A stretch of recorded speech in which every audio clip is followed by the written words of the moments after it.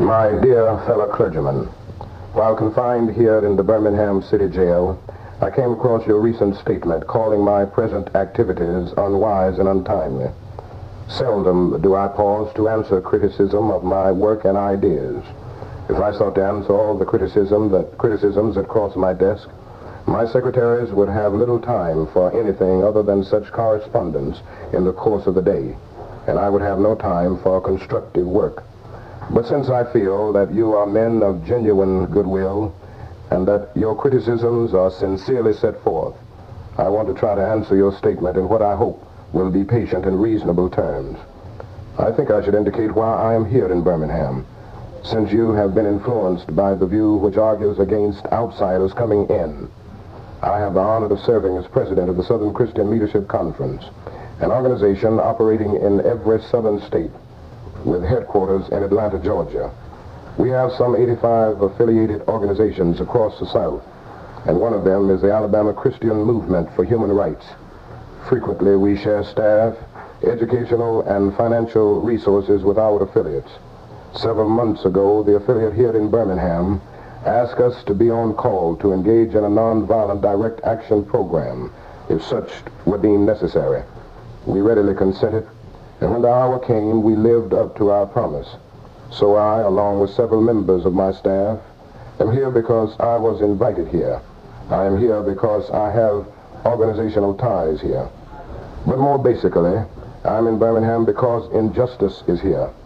Just as the prophets of the 8th century BC left their villages and carried their "Thus saith the Lord" far beyond the boundaries of their hometowns, and just as the Apostle Paul left his village of Tarsus and carried the gospel of Jesus Christ to the far corners of the Greco-Roman world, so am I compelled to carry the gospel of freedom beyond my own hometown. Like Paul, I must constantly respond to the Macedonian call for aid. Moreover, I am cognizant of the interrelatedness of all communities and states. I cannot sit idly by in Atlanta and not be concerned about what happens in Birmingham. Injustice anywhere is a threat to justice everywhere. We are caught in an inescapable network of mutuality, tied in a single garment of destiny. Whatever affects one directly affects all indirectly. You deplore the demonstrations taking place in Birmingham, but your statement, I am sorry to say, fails to express a similar concern for the conditions that brought about the demonstrations. I am sure that none of you would want to rest content with a superficial kind of social analysis that deals merely with effects and does not grapple with underlying causes. It is unfortunate that demonstrations are taking place in Birmingham, but it is even more unfortunate that the city's white power structure left the Negro community with no alternative. In any nonviolent campaign, there are 4 basic steps: collection of the facts to determine whether injustices exist, negotiation, self-purification, and direct action. We have gone through all these steps in Birmingham. There can be no gainsaying the fact that racial injustice engulfs this community. Birmingham is probably the most thoroughly segregated city in the United States. Its ugly record of brutality is widely known. Negroes have experienced grossly unjust treatment in the court. There have been more unsolved bombings of Negro homes and churches in Birmingham than in any other city in the nation. These are the hard, brutal facts of the case. On the basis of these conditions, Negro leaders sought to negotiate with the city fathers, but the latter consistently refused to engage in good faith negotiation. Then last September came the opportunity to talk with leaders of Birmingham's economic community. In the course of the negotiations, certain promises were made by the merchants, for example, to remove the store's humiliating racial signs. On the basis of these promises, the Reverend Fred Shuttlesworth and the leaders of the Alabama Christian Movement for Human Rights agreed to a moratorium on all demonstrations. As the weeks and months went by, we realized that we were the victims of a broken promise. A few signs, briefly removed, returned. The others remained. As in so many past experiences, our hopes had been blasted, and the shadow of deep disappointment settled upon us. We had no alternative except to prepare for direct action, whereby we would present our bare bodies as a means of laying our case before the conscience of the local and the national community. Mindful of the difficulties involved, we decided to undertake a process of self-purification. We began a series of workshops on nonviolence, and we repeatedly asked ourselves, are you able to accept blows without retaliating? Are you able to endure the ordeal of jail? We decided to schedule our direct action program for the Easter season, realizing that except for Christmas, this is the main shopping period of the year. Knowing that a strong economic withdrawal program would be the byproduct of direct action, we felt that this would be the best time to bring pressure to bear on the merchants for the needed change. Then it occurred to us that Birmingham's mayoral election was coming up in March, and we speedily decided to postpone action until after Election Day. When we discovered that the Commissioner of Public Safety, Eugene Bull Connor, had piled up enough votes to be in the runoff, we decided again to postpone action until the day after the runoff so that the demonstrations could not be used to cloud the issues. Like many others, we waited to see Mr. Connor defeated, and to this end we endured postponement after postponement. Having aided in this community need, we felt that our direct action program could be delayed no longer. You may well ask, why direct action? Why sit-ins, marches, and so forth? Isn't negotiation a better path? You're quite right in calling for negotiation. Indeed, this is the very purpose of direct action. Nonviolent direct action seeks to create such a crisis and foster such a tension that a community which has constantly refused to negotiate is forced to confront the issue. It seeks so to dramatize the issue that it can no longer be ignored. My citing the creation of tension as part of the work of the nonviolent resistor may sound rather shocking, but I must confess that I am not afraid of the word tension. I have earnestly opposed violent tension, but that is a type of constructive, nonviolent tension which is necessary for growth. Just as Socrates felt that it was necessary to create a tension in the mind so that individuals could rise from the bondage of myths and half-truths to the unfettered realm of creative analysis and objective appraisal, so must we see the need for nonviolent gadflies to create the kind of tension in society that will help men rise from the dark depths of prejudice and racism to the majestic heights of understanding and brotherhood. The purpose of our direct action program is to create a situation so crisis-packed that it will inevitably open the door to negotiation. I therefore concur with you in your call for negotiation. Too long has our beloved Southland been bogged down in a tragic effort to live in monologue rather than dialogue. My friends, I must say to you that we have not made a single gain in civil rights without determined legal and nonviolent pressure. Lamentably, it is an historical fact that privileged groups seldom give up their privileges voluntarily. Individuals may see the moral light and voluntarily give up their unjust posture. But as Reinhold Niebuhr has reminded us, groups tend to be more immoral than individuals. We know through painful experience that freedom is never voluntarily given by the oppressor. It must be demanded by the oppressed. Frankly, I have yet to engage in a direct action campaign that was well-timed in the view of those who have not suffered unduly from the disease of segregation. For years now I have heard the word wait. It rings in the ear of every Negro with piercing familiarity. This wait has almost always meant never. We must come to see with one of our distinguished jurists that justice too long delayed is justice denied. We have waited for more than 340 years for our constitutional and God-given rights. The nations of Asia and Africa are moving with jet-like speed toward gaining political independence, but we still creep at horse and buggy pace toward gaining a cup of coffee at a lunch counter. Perhaps it is easy for those who have never felt the sting dots of segregation to say wait.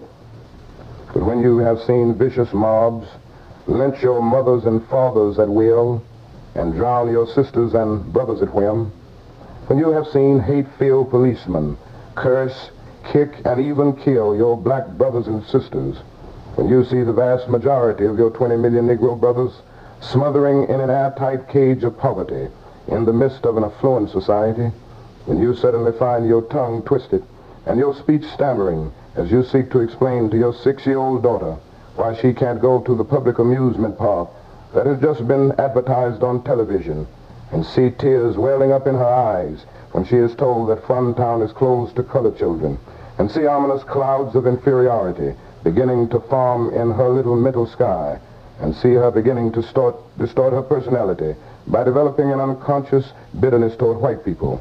When you have to concoct an answer for a 5-year-old son who is asking, "Daddy, why do white people treat colored people so mean?"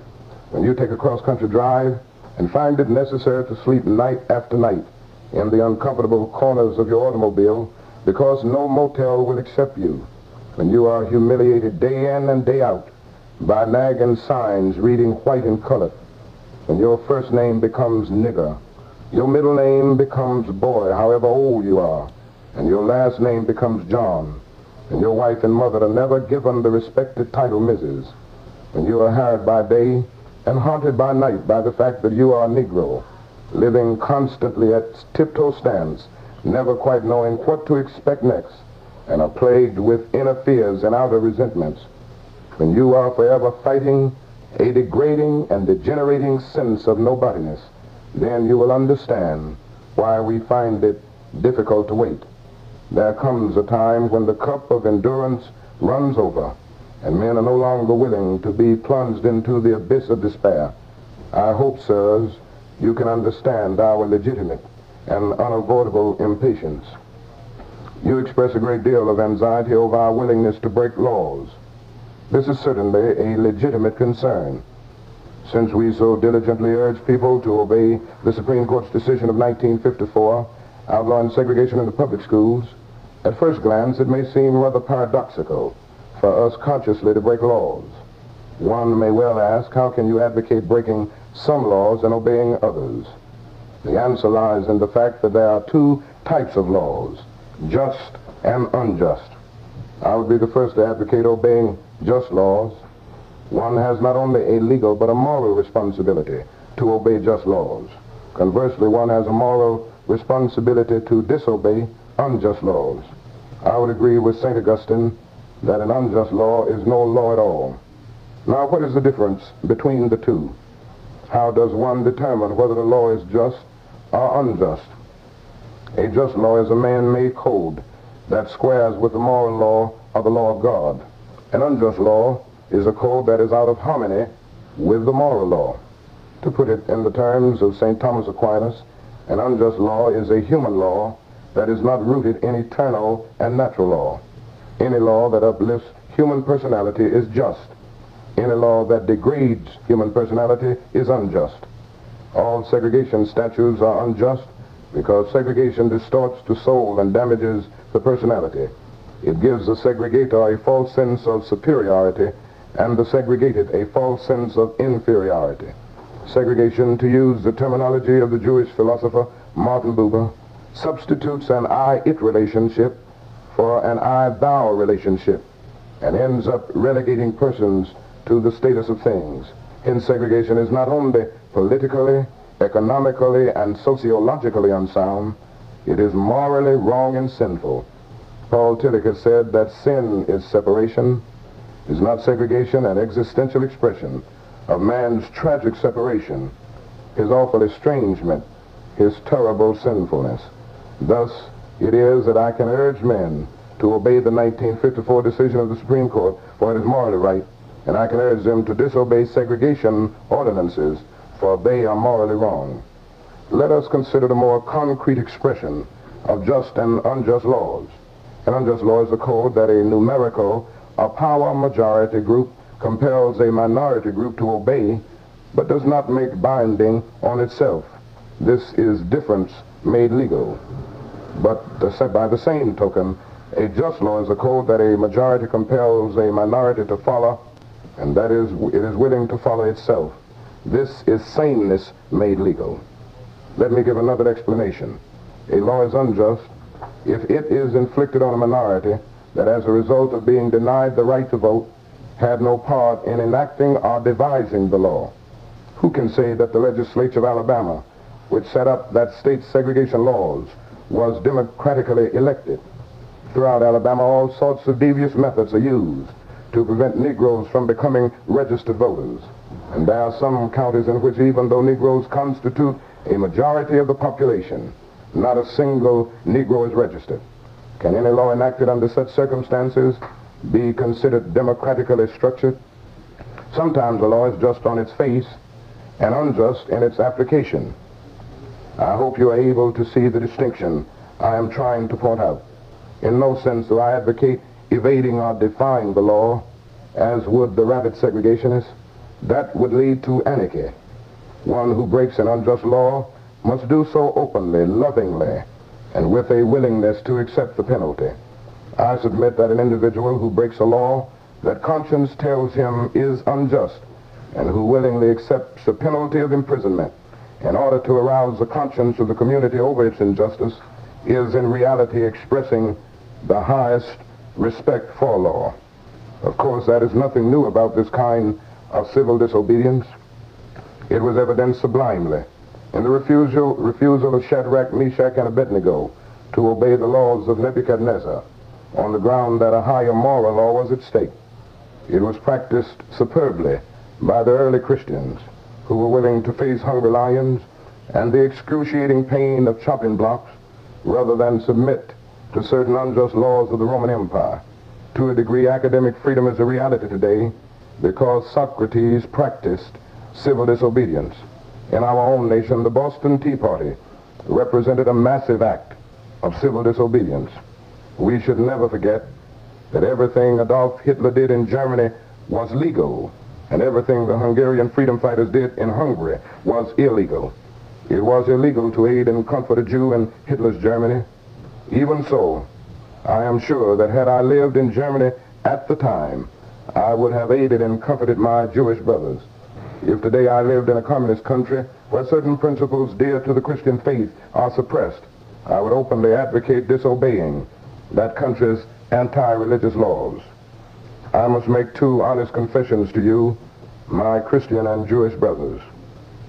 First, I must confess that over the past few years I have been gravely disappointed with the white moderate.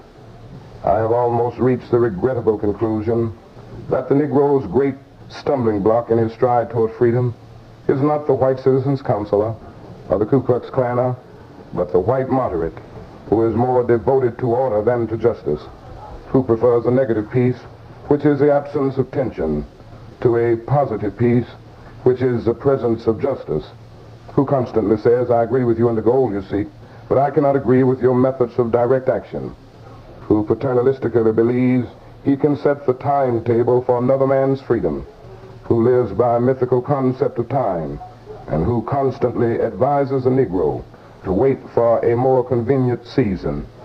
Shallow understanding from people of goodwill is more frustrating than absolute misunderstanding from people of ill will. Lukewarm acceptance is much more bewildering than outright rejection.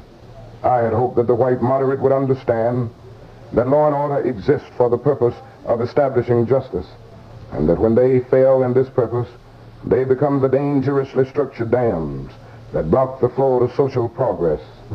I had hoped that white moderates would understand that the present tension in the South is a necessary phase of the transition from an obnoxious negative peace in which the Negro passively accepted his unjust plight to a substantive and positive peace in which all men will respect the dignity and worth of human personality.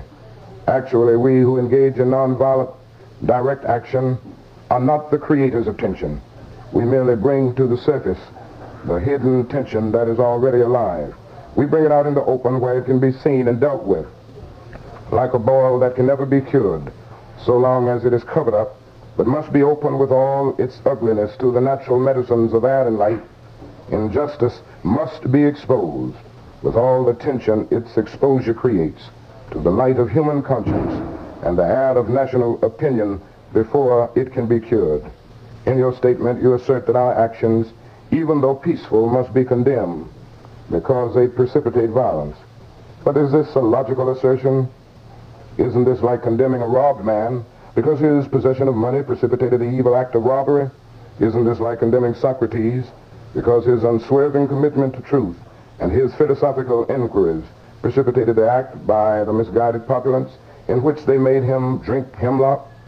Isn't this like condemning Jesus because his unique God consciousness and never ceasing devotion to God's will precipitated the evil act of crucifixion?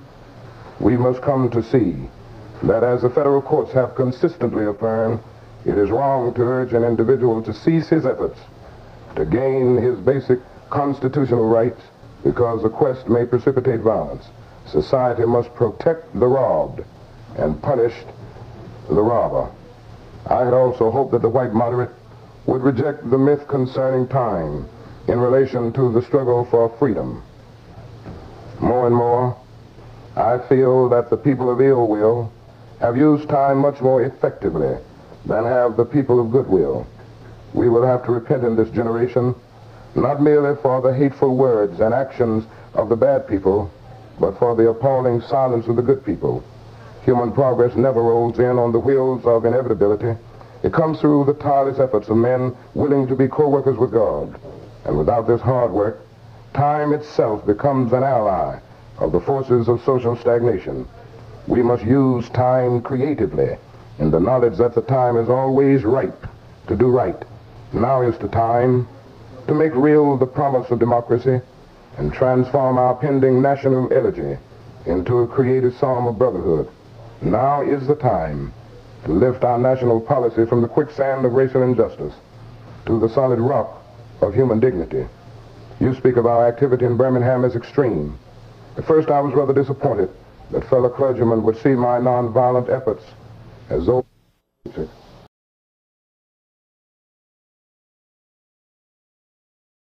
and it comes perilously. One is a force of complacency, made up in part of Negroes who, as a result of long years of oppression, are so drained of self-respect and a sense of somebodyness that they have adjusted to segregation, and in part of a few middle-class Negroes who, because of a degree of academic and economic security, and because in some ways they profit by segregation, have become insensitive to the problems of the masses. The other force is one of bitterness and hatred, and it comes perilously close to advocating violence. It is expressed in the various black nationalist groups that are springing up across the nation. Nourished by the Negro's frustration over the continued existence of racial discrimination, this movement is made up of people who have lost faith in America, who have absolutely repudiated Christianity, and who have concluded that the white man is an incorrigible devil. I have tried to stand between these two forces, saying that we need emulate neither the do-nothingism of the complacent nor the hatred and despair of the black nationalists, for that is a more excellent way of love and nonviolent protest. I'm grateful to God that through the influence of the Negro Church, the way of nonviolence became an integral part of our struggle. If this philosophy had not emerged, by now many streets of the South would, I am convinced, be flowing with blood. And I am further convinced that if our white brothers dismiss as rabble-rousers and outside agitators those of us who employ nonviolent direct action, and if they refuse to support our nonviolent efforts, millions of Negroes will, out of frustration and despair, seek solace and security in black nationalist ideologies, a development that would inevitably lead to a frightening racial nightmare. Oppressed people cannot remain depressed forever. The yearning for freedom eventually manifests itself, and that is what has happened to the American Negro. Something within has reminded him of his birthright of freedom, and something without has reminded him that it can be gained. Consciously or unconsciously, he has been caught up by the spirit of the times, and with his black brothers of Africa and his brown and yellow brothers of Asia, South America, and the Caribbean, the United States Negro is moving with a sense of great urgency toward the promised land of racial justice. If one recognizes this vital urge that has engulfed the Negro community, one should readily understand why public demonstrations are taking place. The Negro has many pent-up resentments and latent frustrations, and he must release them.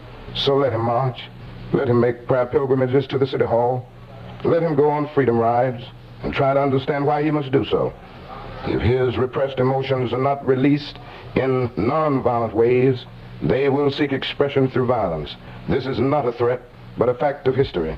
So I have not said to my people, get rid of your discontent. Rather, I have tried to say that this normal and healthy discontent can be channeled into the creative outlet of nonviolent direct action. and now this approach is being termed extremist. But though I was initially disappointed at being categorized as an extremist, as I continued to think about the matter, I gradually gained a measure of satisfaction from the label. Was not Jesus an extremist for love? Love your enemies, bless them that curse you, do good to them that hate you, and pray for them which despitefully use you and persecute you. Was not Amos an extremist for justice? Let justice roll down like waters, and righteousness like a mighty stream. Was not Paul an extremist for the Christian gospel? I bear in my body the marks of the Lord Jesus Christ. Was not Martin Luther an extremist? Here I stand, I cannot do otherwise, so help me God. Was not John Bunyan an extremist? I will stay in jail to the end of my days before I make a butchery of my conscience. And Abraham Lincoln, this nation cannot survive half slave and half free. And Thomas Jefferson, we hold these truths to be self-evident, that all men are created equal. So the question is not whether we will be extremists, but what kind of extremists we will be. Will we be extremists for hate or for love? Will we be extremists for the preservation of injustice or for the extension of justice? In that dramatic scene on Calvary's Hill, 3 men were crucified. We must never forget that all 3 were crucified for the same crime, the crime of extremism. 2 were extremists for immorality, and thus fell below that environment. The other, Jesus Christ, was an extremist for love, truth, and goodness, and thereby rose above his environment. Perhaps the South, the nation, and the world are in dire need of creative extremists. I had hoped that the white moderate would see this need. Perhaps I was too optimistic. Perhaps I expected too much. I suppose I should have realized that few members of the oppressor race can understand the deep groans and passionate yearnings of the oppressed race, and still fewer have the vision to see that injustice must be rooted out by strong, persistent, and determined action. Let me take note of my other major disappointment. I have been so greatly disappointed with the white church and its leadership. Of course, there are some notable exceptions, and I'm not unmindful of these. But despite these notable exceptions, I must honestly reiterate that I have been disappointed with the church. I do not say this as one of those negative critics who can always find something wrong with the church. I say this as a minister of the gospel who loves the church, who was nurtured in its bosom, who has been sustained by its spiritual blessings, and who will remain true to it as long as the cords of life shall lengthen. When I was suddenly catapulted into the leadership of the bus protest in Montgomery, Alabama a few years ago, I felt we would be supported by the white church. But this never came through. All too many ministers found themselves more cautious than courageous and remained silent behind the safe security of stained glass windows. In spite of my shattered dreams, I came to Birmingham with the hope that the white religious leadership of this community would see the justice of our cause, and with deep moral concern would serve as a channel through which our just grievances could reach the power structure. I had hoped that each of you would understand, but again I have been disappointed. I have heard numerous southern religious leaders admonish their worshipers to comply with a desegregation decision because it is a law. But I have longed to hear white ministers declare, follow this decree because integration is morally right, and because the Negro is your brother. In the midst of blatant injustices inflicted upon the Negro, I have watched white churchmen stand on the sideline and mouth pious irrelevances and sanctimonious trivialities.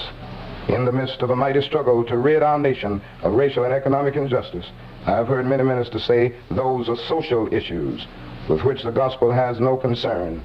I have traveled the length and breadth of Alabama, Mississippi, and all the other southern states on sweltering summer days and crisp autumn mornings. I have looked at the South's beautiful churches with their lofty spires pointing heavenward. I have beheld the impressive outlines of a massive religious education buildings.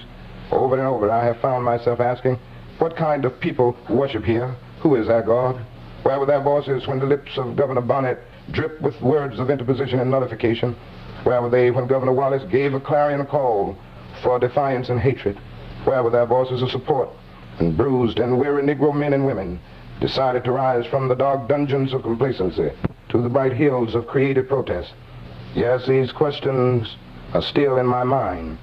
In deep disappointment, I have wept over the laxity of the church, but be assured that my tears have been tears of love. There can be no disappointment where there is not deep love. Yes, I love the church. How could I do otherwise? I am in the rather unique position of being the son, the grandson, and the great-grandson of preachers. Yes, I see the church as the body of Christ, but oh, how we have blemished and scarred that body through social neglect and through fear of being nonconformists. There was a time when the church was very powerful, and a time when the early Christians rejoiced at being deemed worthy to suffer for what they believe.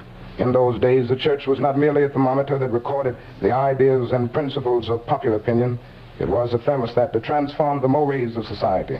Whenever the early Christians entered a town, the people in power became disturbed and immediately sought to convict the Christians for being disturbers of the peace and outside agitators.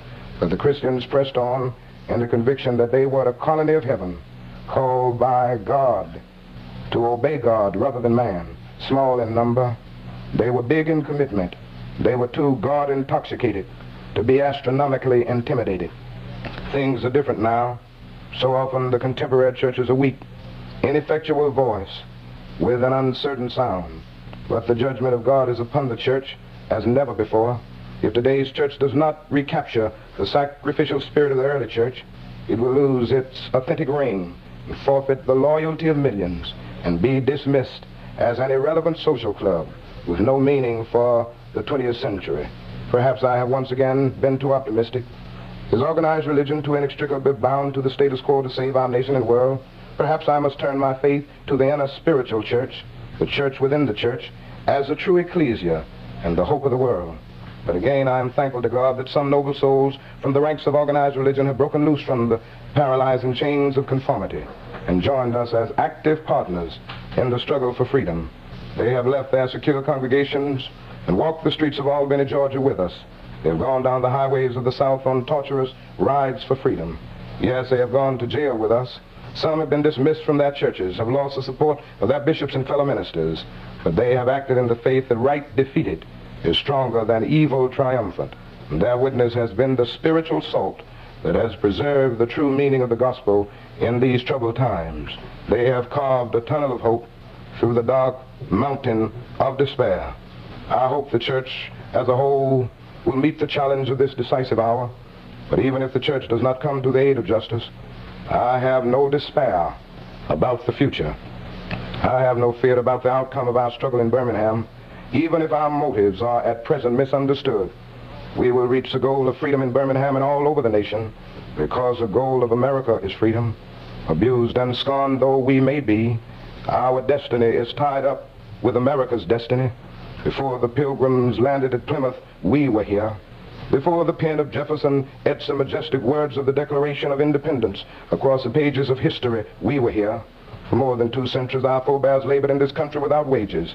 They made cotton king. They built the homes of their masters while suffering gross injustice and shameful humiliation. And yet out of a bottomless vitality, they continued to thrive and develop. If the inexpressible cruelties of slavery could not stop us, the opposition we now face will surely fail. We will win our freedom because the sacred heritage of our nation and the eternal will of the Almighty God are embodied in our echoing demands. Never before have I written so long a letter. I'm afraid it is much too long to take your precious time. I can assure you that it would have been much shorter if I had been writing from a comfortable desk. But what else can one do when he is alone in a narrow jail cell other than write long letters, think long thoughts, and pray long prayers? If I have said anything in this letter that overstates the truth and indicates an unreasonable impatience, I beg you to forgive me. If I have said anything that understates the truth and indicates my having a patience that allows me to settle for anything less than brotherhood, I beg God to forgive me. I hope this letter finds you strong in the faith. I also hope that circumstances will soon make it possible for me to meet each of you, not as an integrationist or as a civil rights leader, but as a fellow clergyman and a Christian brother. Let us all hope that the dark clouds of racial prejudice will soon pass away and the deep fog of misunderstanding will be lifted from our fear-drenched communities, and in some not too distant tomorrow, the radiant stars of love and brotherhood will shine over our great nation with all their scintillating beauty. Yours for the cause of peace and brotherhood, Martin Luther King, Jr.